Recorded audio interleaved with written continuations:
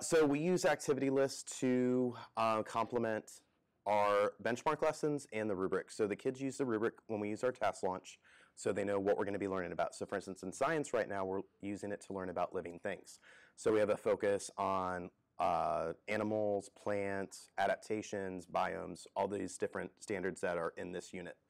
And so the way the rubric is written is the students will go to the rubric and know, okay, well, I don't know about animal adaptation. So they would be able to go to the activity list for that, and they'd be able to do learning activities for that, practice opportunities for that, and then we have what's called a line of learning, which is where they would show their mastery of that. And then they would use that to mark off the rubric that they understand it. So that's really how we use them, as in conjunction with our teaching, our benchmark lessons, and also with the rubric.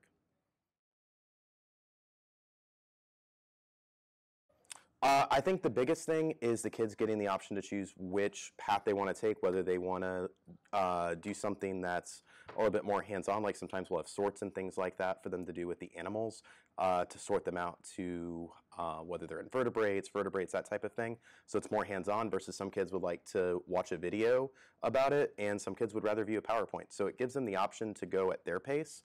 And then again, it also gives those kids extra practice, and it gives them an extension too. I know for a couple of the units, our fifth grade team came together. I know Mrs. Kelly added a lot in for social studies as well for those activity lists.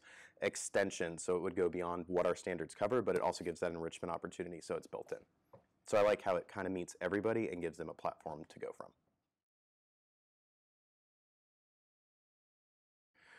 I think the biggest aha for me was when we went to how are they going to learn it? How are they going to practice it? How are we going to assess it? I think that's the biggest thing. One thing that we started using a couple years back were these great journals where they were tied into their learning and it helped them track their progress. Sammy and the whole team, like they just did a phenomenal job with them. They're beautiful. They look great. But it's just, it guides their learning and it helps them know which activity correlated to the activity list, and they were able to jot down their notes inside. So something to help guide them. That was a big aha for us, was the journals in conjunction with the activity list. But really it was just making sure that we had something to assess them. So that way they had a purpose for going to the activity list. It's to learn and then practice and then have an assessment piece.